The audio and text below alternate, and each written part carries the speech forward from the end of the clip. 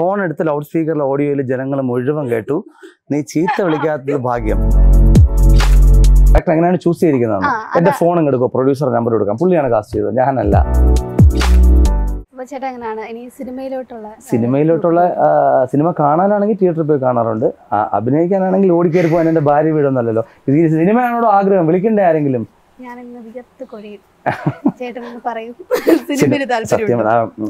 നമുക്ക് പരിചയമുള്ള ട്രിവാൻഡ്രത്ത് ഷൂട്ട് നടക്കുന്ന അല്ലെങ്കിൽ കൊച്ചി ഷൂട്ട് നടക്കുന്ന ചില സിനിമകളിലൊക്കെ ചെറിയ സംഭവങ്ങളൊക്കെ നമുക്ക് വരുന്നുണ്ട്. പക്ഷേ ആ ദിവസങ്ങളിൽ നമുക്ക് ഇവിടെ ഷൂട്ടുള്ള ദിവസമായിരിക്കും. ഇപ്പോൾ 2 സീരിയൽ മേ ബി 1 to 15 അല്ലെങ്കിൽ 15 to 30 അങ്ങനെയാണ് ഷെഡ്യൂൾ പോകുന്നത്. അപ്പോൾ ഇപ്പോൾ ഞാൻ 2 സീരിയൽ ചെയ്യുന്നതുകൊണ്ട് ഇത് രണ്ടും 1 15 15 30 അപ്പോൾ അതിനിടയിൽ നമുക്കിവിടെ ഡേറ്റ് കിട്ടിക്കഴിയുമ്പോൾ നമുക്കത് ബ്ലോക്ക് ചെയ്തിട്ടോ അല്ലെങ്കിൽ ബ്രേക്ക് ചെയ്തിട്ടോ പോയി സിനിമ ചെയ്യാൻ പറ്റാത്ത അവസ്ഥ. അങ്ങനെ ചെയ്യുകയാണെങ്കിൽ നമ്മളിത് ഡ്രോപ്പ് ഔട്ട് ചെയ്തിട്ട് നമുക്കത് പോകേണ്ട ഒരു അപ്പം അങ്ങനെ പോയാൽ നമുക്കൊരു 100% അതൊരു ഹൈപ്പ് കിട്ടുമെന്നുണ്ടെങ്കിൽ ഓക്കെ, നമുക്കങ്ങനെ പോവാം. അപ്പോൾ ദൈവത്തിൻ്റെ അനുഗ്രഹം കൊണ്ട് ഇപ്പോൾ കുഴപ്പമില്ലാത്ത രീതിയിൽ സീരിയൽ പൊക്കോണ്ടിരിക്കുകയാണ്. അപ്പോൾ അതുകൊണ്ട് എൻ്റെ 2 പിള്ളേരുള്ള കാര്യം ആലോചിക്കുമ്പോൾ എനിക്ക് എൻ്റെ 2 സീരിയൽ ഇട്ടിട്ട് പോകാൻ തോന്നുന്നില്ല. അതുകൊണ്ടാണ് ഞാൻ സീരിയൽ തന്നെ എൻ്റെ പുതിയ സീരിയലും നല്ല ഫസ്റ്റ് ആഴ്ച തന്നെ ഏതാണ്ട് 3 റേറ്റിംഗ് വന്നു. സി കേരളത്തിനകത്ത് ശ്യാമാംബരം ആദ്യത്തെ ആഴ്ച തന്നെ 3 റേറ്റിംഗ് വന്ന് 2ാം സ്ഥാനത്തേക്ക് ആ സീരിയൽ എത്തി. ഇല്ല, ഇടയ്ക്കിടയ്ക്കൊക്കെ ഇരിക്കാറുണ്ട്. ഭയങ്കര ഇതാണല്ലോ, ഞാൻ പറയട്ടെ, ഞാൻ പറഞ്ഞു ഞാൻ തീർക്കട്ടെ അത്. ഓക്കെ, അപ്പം പോയില്ലേ, ഞാൻ എന്ത് പറഞ്ഞു? നേരത്തെ എനിക്ക് ആ ക്വസ്റ്റ്യൻ മനസ്സിലായോണ്ട് ഞാൻ അത് അവിടെ കൂടെ ഇവിടെ കൂടെ കൊണ്ട് നിർത്തി. ഇതിപ്പോ നീ സ്ഥിരമായിട്ടും പറയും പോലെ അങ്ങോട്ടും ഇങ്ങോട്ടും ഓടി പഞ്ചായത്തിൽ ഓരോ വീട് വല്ലെന്ന് അത് പറയാൻ പറ്റണില്ല. ഓക്കെ, ഇത് വിട്ടേര്. സിനിമയുടെ കാര്യം സീരിയസ് ആയിട്ട് എന്താ ചോദിക്കാൻ വന്നാ? എന്നാലും ഞാൻ ചോദിക്കട്ടെ എന്ന് പറഞ്ഞു. എന്നാലും ഞാൻ ചോദിക്കട്ടെ, ആ ആഗ്രഹം മനസ്സിന്റെ ഉള്ളിൽ ഇല്ലേ ഒരു സിനിമ എന്ന് പറഞ്ഞ ആവണം, ബിഗ് സ്ക്രീനിൽ കാണണമെന്ന്? അതല്ല, കുടുംബവിളക്കും മറ്റേ സീരിയലും കൂടി നമ്മൾ നിൽക്കുകയാണ്. അപ്പോൾ ഒരു സിനിമയിൽ ചാൻസ് വരുന്നു. അപ്പൊ ഈ കുടുംബവിളക്കും മറ്റേ സീരിയലും കൂടി ഡ്രോപ്പ് ചെയ്തിട്ട് ചേട്ടൻ സിനിമയ്ക്ക് പോകും? അല്ല, അങ്ങനെ പോയ ഒരുപാട് ആക്ടേഴ്സ് ഉണ്ട്. അപ്പം അത് ഒന്നാമത് നമ്മള് പിന്നെ ചാനലിനോട് കാണിക്കുന്ന അല്ലെങ്കിൽ നമ്മുടെ ആ പ്രോജക്റ്റിനോട് കാണിക്കുന്ന ഒരു ബഹുമാനമില്ലായ്മ അല്ലെങ്കിൽ അവസരമാണ്. എല്ലാവരും അവസരത്തിന് വേണ്ടി തന്നെയാണ് നിൽക്കുന്നത്. മാക്സിമം നമ്മൾ അതുമായിട്ട് അഡ്ജസ്റ്റ് ചെയ്യാൻ നോക്കും. ഇപ്പോൾ നമ്മുടെ കൺട്രോളറോട് പറയും, ചേട്ടാ ഇങ്ങനൊരു സിനിമ വന്നിട്ടുണ്ട്. അപ്പം നമ്മൾ അങ്ങനെ ഒരു സാധനം വരുമ്പോൾ നമുക്ക് മേ ബി നമ്മൾ നായകനായിട്ടൊന്നും വെച്ചല്ല നമ്മുടെ സിനിമ ഷൂട്ട് ചെയ്യണം. അപ്പം നമുക്കൊരു 19 ദിവസം അവർക്ക് കൊടുക്കണ്ട, ചിലപ്പോൾ ഒരു 5 days അല്ലെങ്കിൽ 10 days. പക്ഷേ ആ 10 days that days very necessary ആയിരിക്കും ഇവിടെ. പക്ഷേ നമ്മൾ പറയുമ്പോൾ അവർ നമുക്ക് അഡ്ജസ്റ്റ് ചെയ്ത് തരും. ഒരു സിനിമയല്ലേ എന്നുള്ളതില്ല അഡ്ജസ്റ്റ് ചെയ്ത് തരികയാണെങ്കിൽ അങ്ങനെ അഡ്ജസ്റ്റ് ചെയ്ത് വാങ്ങിച്ചുകൊണ്ട് ആ സിനിമ പോയി ചെയ്യുക. അല്ലാതെ 2 പ്രോജക്റ്റും വേണ്ട എന്ന് വെക്കുമ്പോൾ ഞാൻ ഈ പറഞ്ഞതുപോലെ ഈ 2 പ്രോജക്റ്റിൻ്റെ ഭാഗമാകാൻ വേണ്ടി ശ്രമിക്കുന്ന ഒരുപാട് പേരുണ്ട്. അപ്പോൾ അവർക്കൊന്നും കിട്ടാത്തൊരു ഭാഗ്യവും നിമിത്തമാണ് നമുക്ക് കിട്ടിയത്. അപ്പം നമ്മളത് പുറംകാലം കൊണ്ട് തട്ടിക്കളയാൻ പോലെ. അപ്പം ഞാൻ ഒരിക്കലും അങ്ങനെ ചെയ്യില്ല. അതുകൊണ്ടാവാൻ ചിലപ്പോൾ ഒരുപക്ഷെ ഇപ്പോഴും നമ്മളിങ്ങനെ തന്നെ സീരിയലിൽ പിടിച്ച് നിൽക്കുന്നത്. അത്രയും ഉറപ്പുള്ള നല്ലൊരു സംഭവമാണ്. നമ്മളോട് നമ്മുടെ പ്രൊഡ്യൂസർ നമ്മുടെ വിഷമം മനസ്സിലാക്കുന്നുണ്ട്. അതായത് 1 ലൈനിൽ ഞാനിപ്പോൾ ഡോക്ടറാണ്, അമേരിക്കയ്ക്ക് പോയി ഒരു കോൺഫറൻസിന് പോയി എന്ന് പറഞ്ഞാൽ എന്നെ ഈ ഷെഡ്യൂളിൽ നിന്ന് ഒഴിവാക്കാം ഈസി ആയിട്ട്, കഥപരമായിട്ട്. അങ്ങനെ ഒഴിവാക്കി തന്നാൽ ഓക്കെ. അത് നമ്മൾ സ്റ്റാർട്ട് ചെയ്യുന്നതിന് മുമ്പ് അവരെ അറിയിച്ചാലേ അവർക്കത് ചെയ്യാൻ പറ്റൂ. അല്ലാത്ത പക്ഷം ഷൂട്ടിൻ്റെ തലേദിവസമോ അതിൻ്റെ തലേദിവസമോ വിളിച്ചിട്ട് ഞാൻ ഉണ്ടാവില്ല എന്ന് പറഞ്ഞാൽ സീൻ വരെ എഴുതി വന്നതായിരിക്കും. അപ്പോൾ അങ്ങനെയൊക്കെ ഡിസിഷൻ എടുത്ത പല ആക്ടേഴ്സും ഉണ്ടായിട്ടുണ്ട്. അപ്പോൾ അതൊന്നും ശരിയല്ല എന്നാണ് ഞാൻ വിശ്വസിക്കുന്നത്. ചാവുന്നതിന് മുമ്പ് വിളിക്കുമല്ലോ, ചത്ത് കിടക്കുന്ന ഒരു ഷോട്ടിങ്. പിന്നെ എന്റെ പ്രതീക്ഷ ബിജു മേനോൻ 51ാമത്തെ വയസ്സിലാണ് പുള്ളി അയ്യപ്പനും കോശിയിലും നായകനായിട്ട് ചെയ്തത്. അതാണ് പ്രതീക്ഷ. പുള്ളി സീരിയലിൽ അതുകൊണ്ട് ഞാൻ അതുകൊണ്ട് വയറുണ്ട് 6 pack ആണോ? ഇല്ല, ബീച്ച് റോൾ മോഡൽ ദിലീപായിട്ടിന് 6 pack ആണോ, ബീച്ചോട്ടിന് 6 pack ആണോ? അപ്പൊ 6 pack പുള്ളി ആ നരയും വെച്ചോണ്ട് അതിനകത്ത് നായകൻ ചെയ്തത്. ഒരു പരിധിവരെ രാജുവിനും ഒരുപാട് മുകളിലായിരുന്നു ആ ക്യാരക്ടർ. അപ്പൊ ഇനിയും സമയമുണ്ടോ നമുക്ക്? നീ റെഡി ആയാൽ മതി അഞ്ജലി. ഞാൻ സിനിമയിൽ കയറി കഴിഞ്ഞിട്ട് ഇന്റർവ്യൂ എടുക്കാൻ വേണ്ടി ചേട്ടാ ഓർമ്മയുണ്ടോ ഞാൻ അന്ന് അല്ല നീ ഇതുപോലെ കവടിക്കളോ ആയിരിക്കും, അതോ ഒന്ന് കുറച്ചുകൂടെ സെറ്റപ്പ് ആവും ആങ്കർ എന്ന് പറഞ്ഞ വേറെ ലെവലായി സ്റ്റാൻഡേർഡ് ആയിരിക്കും. ഇത് പ്രതീക്ഷിച്ചാൽ മതിയല്ലോ, കുറച്ചുകൂടെ സ്റ്റാൻഡേർഡ് ഉണ്ടാവും. അപ്പൊ എന്തെങ്കിലും നല്ല ചോദ്യങ്ങൾ പ്രതീക്ഷിക്കാം. അപ്പോഴും അഞ്ജലിയുടെ ഫാൻസ് എല്ലാം അവിടെ ഇന്റർവ്യൂ കഴിയുമ്പോൾ എനിക്ക് കംപ്ലീറ്റ് നെഗറ്റീവ് പിടിച്ചോണം കേട്ടോ. എന്നെ ഭയങ്കരമായിട്ട് നെഗറ്റീവ് ആക്കുന്നുണ്ട്. കുടുംബവിളക്ക് അല്ലെങ്കിൽ ബാക്കി സീരിയൽസ് ഒക്കെ നിങ്ങളൊരു ഫാമിലി പോലെയാണ് കൊണ്ടുപോകുന്നത്. അപ്പം ഈ കൂട്ടത്തിൽ ഏറ്റവും അടുപ്പമുള്ള ആക്ടേഴ്സ് ഒക്കെ ആരാണ്? മീൻസ് എല്ലാവരുമായിട്ട് ഒരേ ഇതാണോ അതോ? അതിപ്പോ നമുക്ക് ഇപ്പൊ നമ്മുടെ ഫാമിലിയിൽ വൈഫ് ഉണ്ട്, പക്ഷെ സീരിയലിൽ ചിലപ്പോൾ വൈഫായിട്ട് അഭിനയിക്കുന്ന കുട്ടിയായിട്ട് ചിലപ്പോൾ നമ്മൾ അത്രയും കമ്പനി ആയി എന്ന് വരില്ല. അനിയത്തായിട്ട് അഭിനയിക്കുന്ന കുട്ടിയായിട്ടായിരിക്കും ഭയങ്കര കമ്പനി. പക്ഷേ എന്ന് പറഞ്ഞിട്ട് ഇപ്പം ഞാൻ പറഞ്ഞത് എൻ്റെ വൈഫായിട്ട് അഭിനയിക്കുന്നവരായിട്ട് ഞാൻ രണ്ടുപേരുമായിട്ട് നല്ല കമ്പനിയാണ്. എനിക്ക് 2 സീരിയലും 2 ഭാര്യമാരുണ്ട്. എന്നാലും കമ്പനി ഇപ്പം ഞാൻ പറഞ്ഞ കുടുംബവിളക്കിൽ ഏറ്റവും കമ്പനി ആണെന്ന് ചോദിച്ചാൽ അനിയൻ പ്രതീക്ഷിച്ച്. കാരണം ഈ കുടുംബവിളക്കിൽ 3 വർഷമായിട്ട് എൻ്റെ അനിയനായിട്ട് അഭിനയിച്ചുകൊണ്ടിരിക്കുക. അതിന് മുന്നേ സ്വാതി നക്ഷത്രം ചോദ്യയിൽ ഞാൻ ഹീറോ ആയിട്ട് ചെയ്യുന്ന പ്രോജക്റ്റിനകത്ത് എൻ്റെ ഒരേ ഒരു അനിയൻ നൂബിനായിരുന്നു. അപ്പം ഞങ്ങളൊരു മോർ ദാൻ 5 years ഒരു ബ്രദർ എന്നുവെച്ചാൽ ഏട്ടൻ അനിയൻ എൽഡർ യങ്ങർ ആ ഒരു ബോണ്ട് കൊണ്ടുപോവുക. അപ്പം ലൈക്ക് അങ്ങനെ ഒരു ഭയങ്കര ഇതുണ്ട്. എൻ്റെ അനിയൻ ഈ നാട്ടിലില്ല, ദുബായിലാണ്. അപ്പോൾ അവനെ ഈ 5 വർഷത്തിനിടെ ഞാൻ വളരെ കുറച്ചേ കാണാറുള്ളൂ. ഏതാണ്ട് ഒരുപോലെയൊക്കെ അവർ രണ്ടുപേരും ഇരിക്കുന്നത്. അപ്പോൾ അവൻ നൂബിൻ ഭയങ്കര ഇതാണ്. പിന്നെ ഓഫ്കോഴ്സ് ദേവി ചേച്ചി, അത് നമ്മുടെ ഞാൻ ചേച്ചിയുടെ ഇന്റർവ്യൂ ചെയ്തിട്ടുണ്ട്. എൻ്റെ അച്ഛമ്മയായിട്ട് ചെയ്യണം. ചേച്ചി വേറെ വൈബാണ്. ചേച്ചിയായിട്ട് നല്ല ബോണ്ടാണ്. ഇപ്പം നമുക്ക് ഒരു ഏജ് ലിമിറ്റ് അല്ലെങ്കിൽ ഒരു ലിമിറ്റേഷൻസ് ഉണ്ട്. മീൻസ് നമ്മുടെ ഓപ്പോസിറ്റ് സെക്സിനോട് പറയാൻ പറ്റുന്ന, ഇപ്പം എനിക്ക് അഞ്ജലിയോട് കുറേ തമാശകൾ പറയാം. മീൻസ് ചിലപ്പോൾ അല്ലെങ്കിൽ ഇന്നർ മീനിങ് അല്ലെങ്കിൽ ഡബിൾ മീനിങ്. അപ്പോൾ അഞ്ജലി ഷീസ് എ വുമൺ. അപ്പം ഒരു ലിമിറ്റേഷൻ ഉണ്ട്, ഒരു ബോർഡർ ലൈൻ ഉണ്ട്. പക്ഷെ ആ ബോർഡർ ലൈൻ ഇല്ലാത്ത ഒരു ഫീമെയിൽ എന്ന് പറയുന്നത് ഇൻഡസ്ട്രിയിൽ ദേവി ചേച്ചിയാണ്. ഞാൻ ദേവി എന്ന് വിളിക്കും, മോളെ എന്ന് വിളിക്കും. അത്ര ഒരു ലൈക്ക് അല്ല, അത് ദേവി ചേച്ചി എന്നോട് മാത്രമൊന്നുമല്ല, അങ്ങനെയാണ്. ചേച്ചി ഒരു ബാംഗ്ലൂർ ലൈഫ് സ്റ്റൈലിൽ വളർന്നു വന്നാൽ നമുക്ക് like a friend, like A boy ോട് പറയുന്ന രീതിയിലുള്ള കമൻറ്റർ പറയാം. ഒരു ബോയ് ക്യാച്ച് ചെയ്യുന്നതിനേക്കാൾ വളരെ പെട്ടെന്ന് ഈസി ആയിട്ട് ചേച്ചി അത് ക്യാച്ച് ചെയ്യും. അപ്പോൾ അങ്ങനെ. പിന്നെ അമൃത, ഓഫ് കോഴ്സ് നമ്മുടെ ഇന്ദ്രജ, കുടുംബവിളക്കിൽ എൻ്റെ പുറകെ നടക്കുന്ന ഒരു ക്യാരക്ടറില്ല. ഇന്ദ്രജയായിട്ടും ലൈക്ക് നല്ല ഇതാണ്. വളരെ കുറച്ച് എപ്പിസോഡുകളും മാത്രമാണ് ഞങ്ങൾ ഒരുമിച്ച് ചെയ്തിട്ടുള്ളത്. പക്ഷെ വേറൊരു വൈബാണ്. അപ്പൊ അതാ പറഞ്ഞ എല്ലാവരോടും എന്ന് വെച്ചാൽ വേറെ ആരോടും ഞാൻ മിണ്ടായിരിക്കുന്നു എന്നല്ല. ചേട്ടന്റെ വീഡിയോസിലൊക്കെ കാണുന്നുണ്ടല്ലോ, ആ സീരിയൽ സെറ്റിലുള്ള ആൾക്കാരെ തന്നെ കൊണ്ടുവന്ന് ബ്ലോഗ്. അപ്പൊ അത് പ്രേക്ഷകർക്ക് ഭയങ്കര ഒരു കാര്യമാണ്. കാരണം അവർക്ക് ഒരു സ്ക്രീനിൽ മാത്രം കണ്ടിട്ടുള്ള. ഇപ്പൊ ദേവി ചേച്ചിയൊക്കെ ഓഫ്കോഴ്സ് ഇന്റർവ്യൂ ഒന്നും ആരും അങ്ങനെ കണ്ടിട്ടില്ലായിരുന്നു. അപ്പൊ ദേവി ചേച്ചി ഒരു വീട്ടമ്മയായിട്ട് പിന്നെ ഇങ്ങനെ നുണയും ഇതൊക്കെ പറയുന്ന രീതിയിലല്ലാതെ ചേച്ചി മറ്റേ ഏം പേര് ദേവി മേനോണ്ട എന്നൊക്കെ ഒരു ഇൻട്രോയിലാണ് ചേച്ചി അതിനകത്ത് വന്നേക്കുന്നത്. അതെനിക്ക് മറക്കാൻ പറ്റില്ല.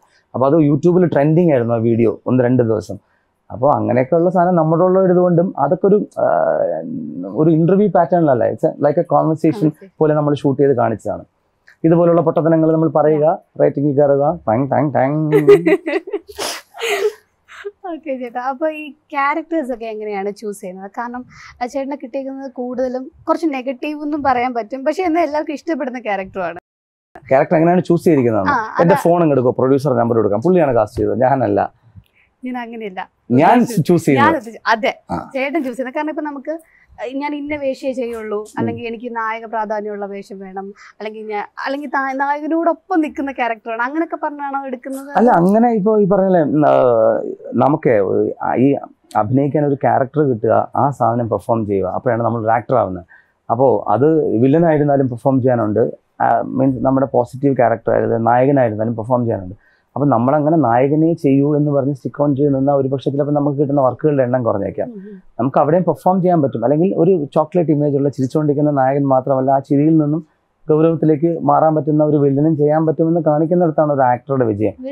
യെസ്. അപ്പോൾ ഞാൻ 7:30 മണിക്ക് സൂര്യ ടി വിയിൽ എന്ന് സ്വന്തം ജാനി ചെയ്തുകൊണ്ടിരിക്കുന്ന സെയിം സമയത്താണ് അതിനകത്ത് വളരെ സൈലന്റ് ആയിട്ടുള്ള, ചോദ്യങ്ങൾക്ക് മാത്രം മറുപടി പറയുന്ന വളരെ കാം ആൻഡ് ക്വൈറ്റ് ഒരു ഹീറോ ആണ് അതിനകത്ത്. അതേ സമയമാണ് ഓപ്പോസിറ്റ് ഞാനൊരു വില്ലൻ ചെയ്യുന്നത് ഫ്ലവേഴ്സിനകത്ത്. അപ്പോൾ അതൊക്കെ നമുക്ക് കിട്ടുന്നൊരു ഭാഗ്യമല്ലേ. പ്രേക്ഷകർ എങ്ങനെ അതിനെ സ്വീകരിക്കുമെന്നുള്ള ഒരു ടെൻഷൻ ഉണ്ടോ? ഞാൻ നെഗറ്റീവ് ചെയ്ത് അവരെന്നെ അങ്ങനെ ചിന്തിക്കുമോ? അല്ല, അങ്ങനെ ഇപ്പോൾ നമ്മൾ എല്ലാം ആക്ടിങ് അല്ലേ. നമ്മളൊരു അങ്ങനെ ഒരു സീനിൽ അഭിനയിക്കുമ്പോൾ ആദ്യം കുറച്ച് വിഷമം തോന്നും. ഇപ്പോഴും ഇതൊരു റിയാലിറ്റി ആയിട്ട് കാണുന്ന ഒരുപാട് അമ്മൂമ്മമാരും ഉണ്ട്. അപ്പോൾ അവരെ ഒന്നും നമുക്ക് തിരുത്താൻ പറ്റില്ല. അപ്പോൾ അങ്ങനെ ഒന്ന് വിചാരിച്ചിട്ട് നമ്മുടെ കരിയറും നമ്മുടെ ഏറ്റവും വലിയൊരു ഡ്രീമുമാണ് ഈ സാധനം, ആക്ട് ചെയ്യുക എന്നുള്ള സാധനം. അപ്പോൾ നമ്മളിതിനു വേണ്ടി ഒരു അവസരത്തിന് വേണ്ടി ഒരുപാട് നടന്നിട്ടുണ്ട്. ഒരു ചാൻസ് തരും.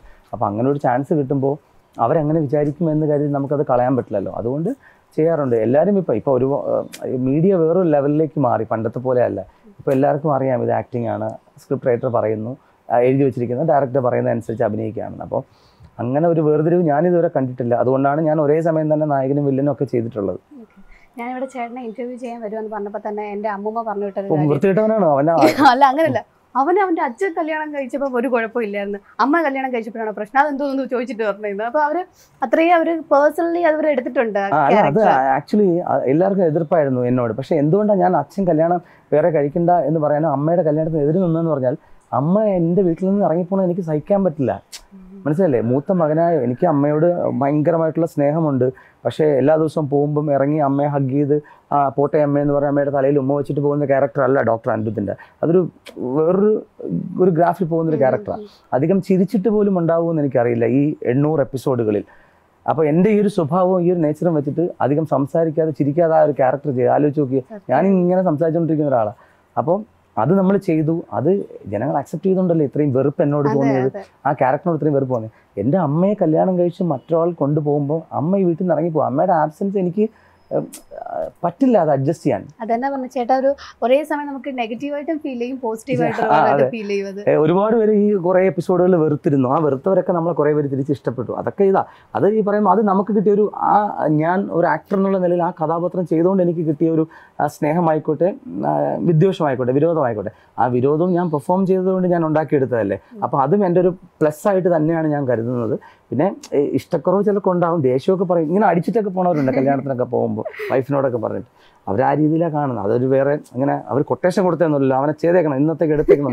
അവരാ ഒരു സാധനം റിയാക്ട് ചെയ്തതാണ്. നമ്മൾ നേരി കാണുമ്പോൾ ദുഷ്ടൻ എങ്ങനെ എന്നാലും അമ്മയുടെ കുറച്ച് സ്നേഹം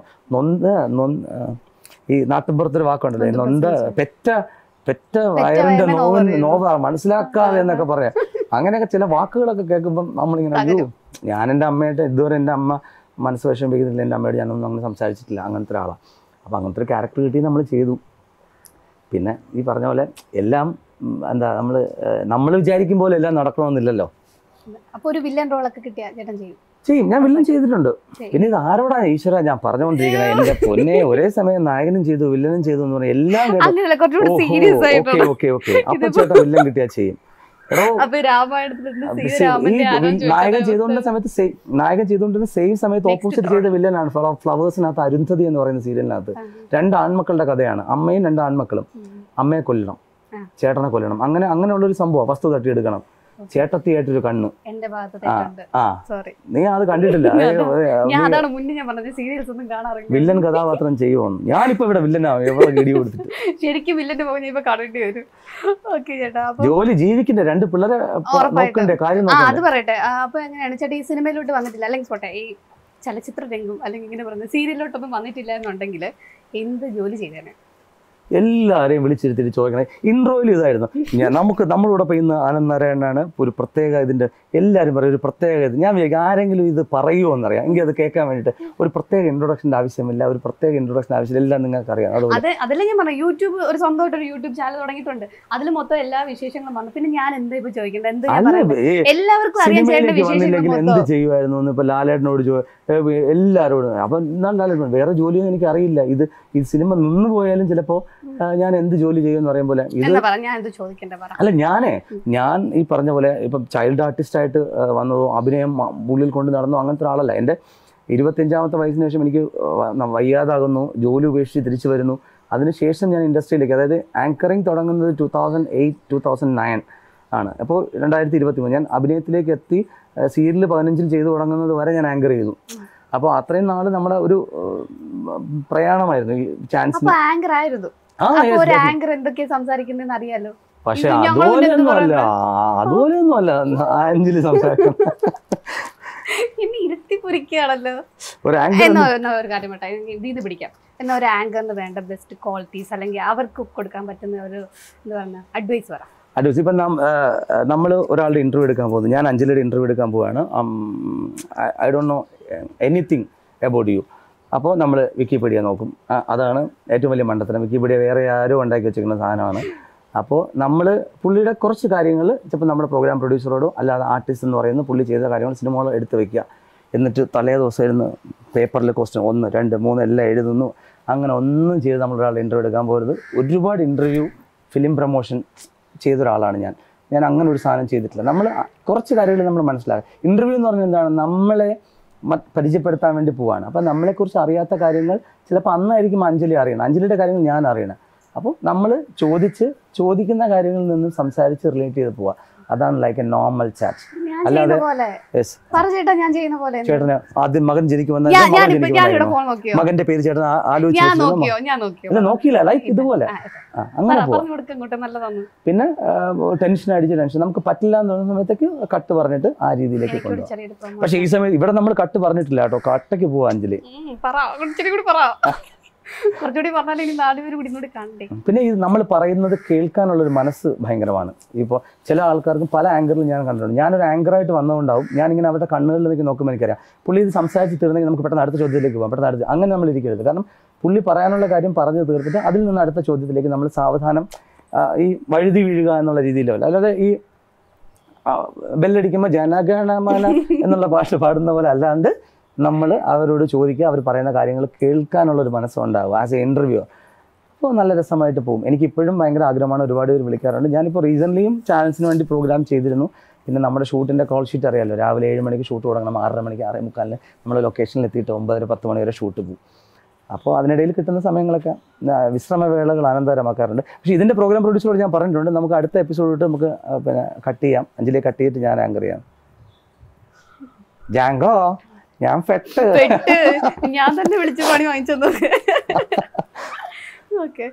അല്ല ചേട്ടാ, ഞാൻ ഒരു ഇത് ചോദിക്കട്ടെ, മറ്റേ നമുക്ക് പ്രാങ്ക് പരിപാടി പോലത്തെ സംഭവം ചെയ്താൽ ഭ്രാന്തോ? അല്ല വന്നപ്പോ തൊട്ട് എനിക്ക് നിന്റെ ചോദ്യം ഭ്രാന്തായിട്ടിരിക്കാണ്. ഞാൻ ചുമ്മാ പറഞ്ഞോ. ഓക്കെ, ഞാൻ എന്താ പറയാൻ വന്നേ, പ്രാങ്ക് ചെയ്യാനോ ചേട്ടന്റെ സാധനം നമ്മളോട് പറയാതെ ചെയ്യുന്ന പ്രാങ്ക് ചെയ്യാൻ പോണേ. ചേട്ടൻ വേറൊരാളെ പ്രാങ്ക് ചെയ്യണം. ഞാൻ നമ്മുടെ യൂട്യൂബ് വീഡിയോക്കകത്ത് നീ നോക്കി അറിയാം, എന്റെ ടി വി പൊട്ടിയതായിട്ടൊരു വീഡിയോ ഞാൻ ചെയ്തു. കണ്ടു.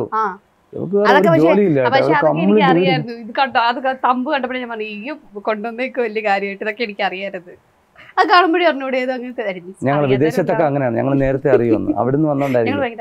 അത് എത്ര ലക്ഷം പേര് കണ്ടതെന്ന് ചോദിച്ചു. എല്ലാ ആൾക്കാരും എനിക്ക് ആദ്യം വീഡിയോ കാണാതെ എനിക്ക് പേഴ്സണലി മെസ്സേജ് അയക്കാം, താൻ എന്താണോ കാണിച്ചേ, കുഞ്ഞിനോടാണോ ഇങ്ങനെ ദേഷ്യപ്പെടുന്നത്, ദേഷ്യം കാണിക്കുക എന്ന് വെച്ചാൽ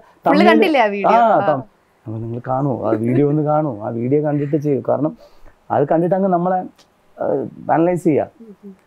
ഓക്കെ, ഞാൻ പറഞ്ഞത് നമുക്ക് ചേട്ടന്റെ കോൾ ലിസ്റ്റിലുള്ള ഒരു ആക്ടർ, ഒരു ആക്ട്രസ്, കുടുംബങ്ങളൊക്കെ എവിടെന്ന് വെച്ചാൽ പേഴ്സണൽ അറ്റാച്ച്ഡ് ആയിട്ടുള്ള അവരെ വിളിച്ചിട്ട് നമുക്കൊരു പ്രാങ്ക് ചെയ്യാം എന്നാണ് ഞാൻ ഉദ്ദേശിച്ചത്. എന്താണ് പറയണ്ടത്? പറയരുത്, ചുമ്മാ വിളിക്കുന്ന കോളാണോ പ്രാങ്ക്? താൻ പൊളിയാടോ എന്ന് പറയണം. ചുമ്മാ ഒരാളെ വിളിച്ചിട്ട് അപ്പൊ അവരുടെ റെസ്പോൺസ് എങ്ങനെയാണെന്ന് നമുക്ക് നോക്കാം. അതിന് പിന്നെ ആ ചേട്ടന്റെ വൈഫിനെ വിളിച്ചിട്ട് നമ്മള് ഐ ലവ് യു എന്ന് പറയണം. അപ്പൊ ചേച്ചിയുടെ റെസ്പോൺസ് അതൊക്കെ ഒന്ന് കേൾക്കാം.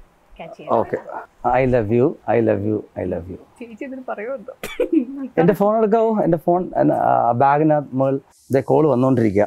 റോളിംഗ് ആണോ? അല്ല എടുക്കട്ടെ. വൈഫ്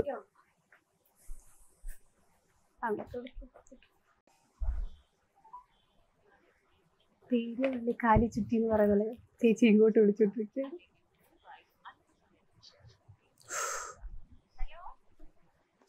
ഹലോ, എന്താ അവിടെ എത്തിയിട്ട് എന്നെ ഒന്ന് വിളിച്ച് പറയാത്തെ? I love you, I love you, I love you.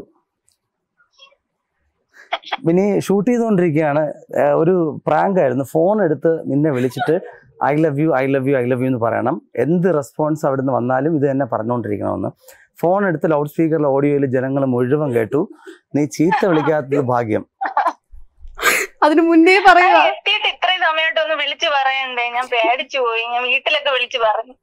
എന്നെ കാണാനില്ലെന്നോ? വിളിച്ചിട്ട് ഫോൺ എടുക്കണില്ല, വാട്സ്ആപ്പ് കോൾ വിളിച്ചിട്ട്. നീ പറയൂ മറ്റേ ആ പ്രോഗ്രാം ആങ്കർ ചെയ്യാൻ വന്ന കുട്ടി അടിച്ചോണ്ട് പോയി എന്ന്. I love you, I love you അങ്ങനെ അടിച്ചോണ്ടൊന്നും പോലെ അങ്ങനെ കൊണ്ടുപോയി അടുത്ത വണ്ടി പിടിച്ച് ഉണ്ടാക്കുമെന്ന്. I love you, I love you, I love you. സമയത്തായിരുന്നു കോൾ ഇങ്ങോട്ട് വന്നത് കേട്ടോ. ഫോണ് ബാഗിൽ ഇരിക്കായിരുന്നു. എനിക്ക് തോന്നി, എന്നാലും എനിക്കൊരു പേടി. വേറെ വണ്ടിയിലൊക്കെ പാവം നല്ല ഡ്രൈവർ ആയിരുന്നു എന്നെ ഇവിടെ കൊണ്ട് എത്തിച്ച്. ഒരു വാക്ക് വിളിച്ച് പറയാൻ തോന്നി. ഈ അഞ്ജലി ഇല്ലേ, ആങ്കർ അഞ്ജലി കൊട്ടാരക്കരയാണ്. നമ്മുടെ ആക്സിഡന്റ് നടന്ന ആ വളവിന്റെ അടുത്താണ് വീട്. അത് പറഞ്ഞപ്പോ ഞാൻ രാവിലെ തുടങ്ങുന്നതിന് മുമ്പ് ആക്സിഡന്റ് കാര്യമൊക്കെ സംസാരിച്ചിരുന്നു. അപ്പൊ ശരി, ഇനി അടുത്ത ആളിലേക്ക് ഞാൻ പോട്ടെ.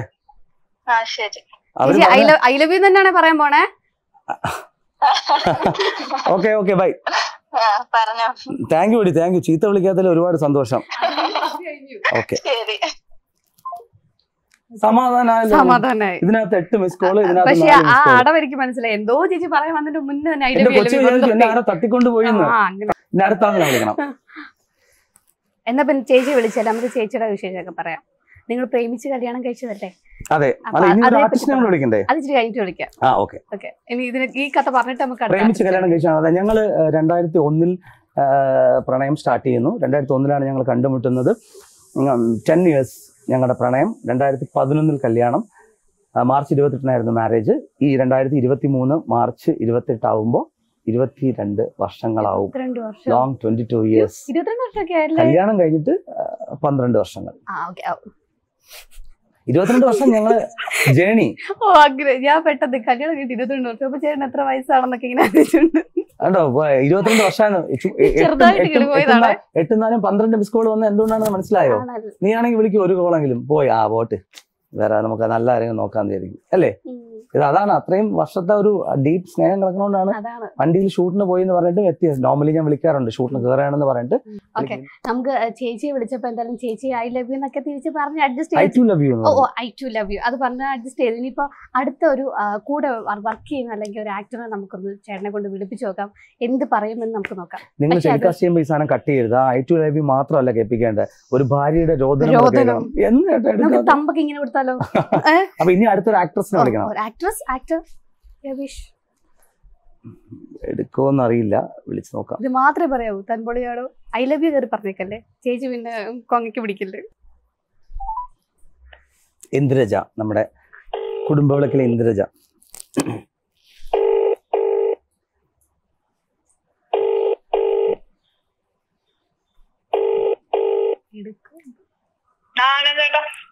കുറെ നാളുകളായിട്ട് ഞാൻ പറയണോന്ന് വിചാരിച്ചോണ്ടിരിക്കുകയായിരുന്നു. നീ പൊളിയാ.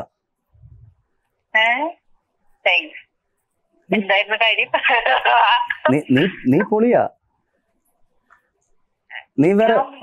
നീ വേറെ വൈബ് ടീമാ.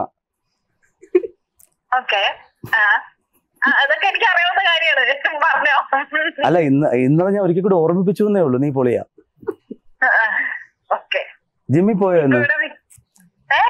ഞാനൊരു യൂട്യൂബ് ചാനൽ ഒരു ഇന്റർവ്യൂ എടുത്തോണ്ടിരിക്കുക. ഇന്റർവ്യൂല് ഭാര്യയെ വിളിച്ച് ഐ ലവ് യു പറയണം. അപ്പൊ മിനിയെ വിളിച്ചു. ഒരു റൗണ്ട് എനിക്ക് കിട്ടി ഫോൺ എടുക്കാത്തതിന്. അത് കഴിഞ്ഞ് വേറെ അത്രയും ഇതായിട്ടുള്ള ഒരു ആക്ട്രസിനെ വിളിച്ചിട്ട് നീ പൊളിയാന്ന് പറയണം. അവരുടെ തിരിച്ചുള്ള റെസ്പോൺസ് എന്താണെന്ന് അറിയാൻ.